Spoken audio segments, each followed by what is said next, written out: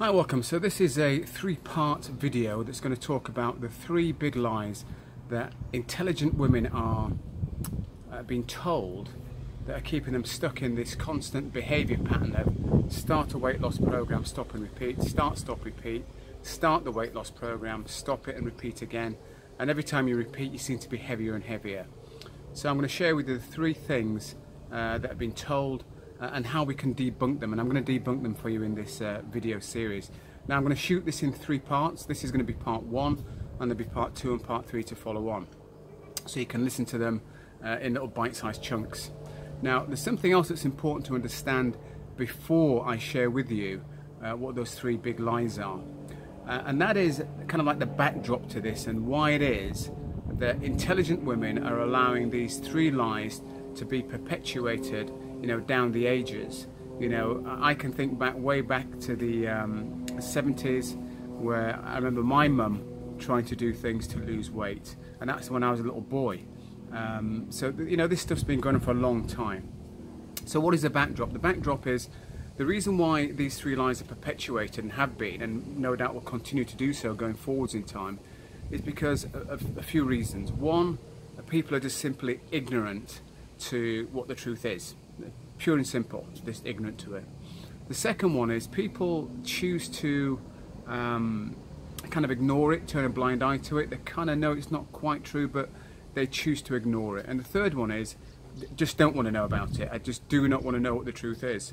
And the reason for that is it protects self-esteem, it protects people's ego, and probably the biggest one is if you know what the truth is and other people are succeeding, and you know why they're succeeding, it makes you look like a failure and you can feel like you failed. And as adults, we don't like to deal with any of those three situations: ego being damaged, self-esteem being damaged, or that sense of failure. So just have that in the back of your mind, because as I go through these three big lies I'm going to be demything or debunking, understand whilst I'm sharing it with you, you may still be a little bit caught up with the things I've mentioned there.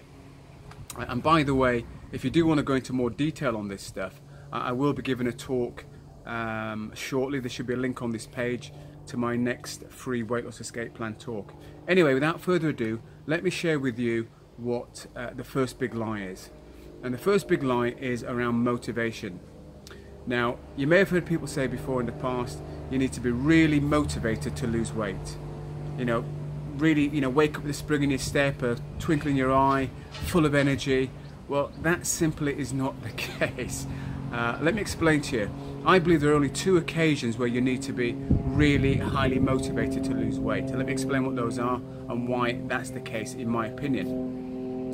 Number one, it's when you pick up the phone to contact the organization, the individual, the group, slimming group, maybe it could be a gym, somebody like me, to say, look, I'm inquiring because I need some help with my weight. That's quite a big deal, because at that moment in time you're making yourself vulnerable. You're holding your hand up and saying I need help, and as adults we don't always like to do that. We don't like to reach out. We feel as though it makes us weak, vulnerable, feel like we're failures. We should be able to do this thing ourselves. It's easy, other people do it, why can't I? So that requires a lot of motivation. The second reason when you need, or the second time that you need lots of motivation, is when you actually turn up at the facility. Because now when you turn up at that gym, that slimming club, or a place like mine, you're actually physically in that environment. You're now face to face. You're out there to be seen. And again, that requires a lot of motivation. But here's the thing. Depending on who you're working with, or whoever you're working with, in my opinion, everything they teach you thereafter to help you achieve your goal of weight loss should only require a relatively low level of motivation. So if we say that motivation level 1 on a scale of 1 to 10 is low motivation, 10 is high motivation, in my opinion, you should only need to be operating at round about levels 3, 4 and 5. Occasionally going a little bit higher, but generally you need to be around about level 3, 4 and 5. Now why is that the case? Why don't you need to be super motivated all the time? Simple really. Think about the last time you were really angry about something. How long could you sustain that level of anger for? Minutes, hours, maybe a day. Why couldn't you keep it up for weeks, months and years? I'll tell you why, and you probably know the answer anyway. It's just too emotionally draining. You can't keep it up. Well, trying to maintain a really high level of motivation is just too emotionally draining. So understand, to lose weight, 2 occasions you need high motivation: when you pick the phone up, when you turn up for the session. Thereafter, everything should be operating at a relatively low level, 3s, 4s and 5s. Everything that organisation, slimming group, gym or a coach gives you should only require you to be operating at a relatively low level, because you're going to require motivation for other areas of your life, not just weight loss. And if you're giving it all up just to lose weight, other things are going to suffer, other things are going to start to fail and go wrong. So hopefully that makes sense to you. That's line number 1.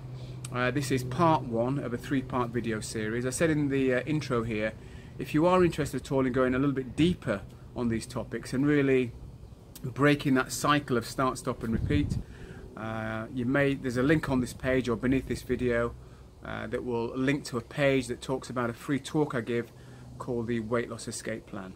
So that's video 1, that's line number 1.